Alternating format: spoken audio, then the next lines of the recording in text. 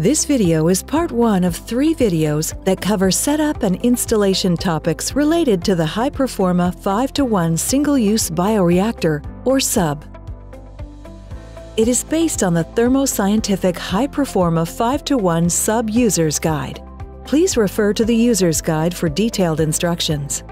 Topics covered are also applicable to Thermo Scientific HyPerforma 2:1 S.U.B.s, unless otherwise noted. In this video, we will cover the following topics: 5:1 system component labeling, preparing the load cells,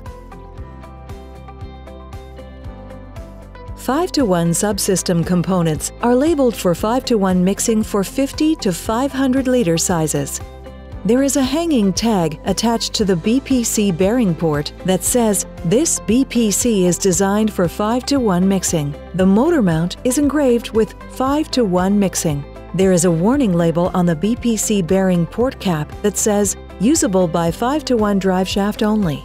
The drive shaft has a black head that is engraved with 5:1 mixing. If your HyPerforma 5:1 50-liter, 100-liter, 250-liter, or 500-liter subsystem components are not labeled for 5:1 mixing, consult your sales representative immediately. There are no 5:1 mixing labels for 1,000-liter and 2,000-liter HyPerforma 5:1 S.U.B.s and BPCs.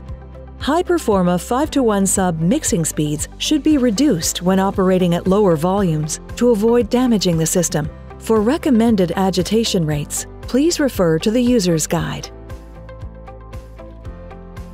All manual movements of mobile HyPerforma 5:1 S.U.B. hardware should be over smooth surfaces, with the HyPerforma 5:1 S.U.B. empty and disconnected from all power and gas or feed sources. All load cells must be fully locked down in order to move the HyPerforma 5:1 S.U.B.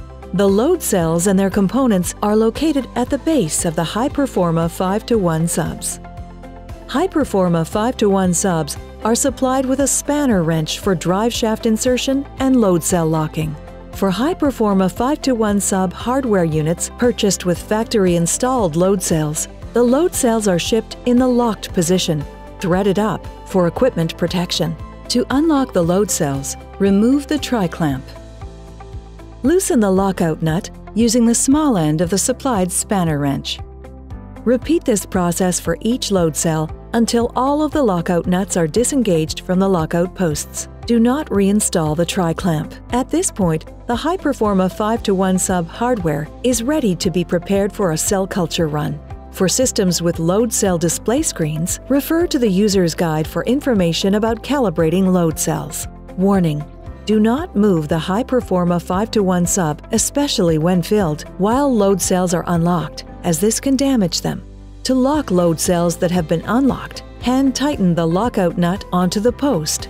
Use the supplied wrench to turn the nut an extra quarter turn. Warning: to avoid damaging the load cells, do not over-tighten the nut. Assemble the standard stainless 38.1 mm or 1.5 inch tri-clamp around the flanges. Complete this process for all load cells. This completes part 1 of 3 videos that cover setup and installation topics related to the HyPerforma 5:1 S.U.B. For further detailed instructions, please refer to the Thermo Scientific HyPerforma 5:1 S.U.B. User's Guide. Contact your sales representative or get more information at thermofisher.com/sub.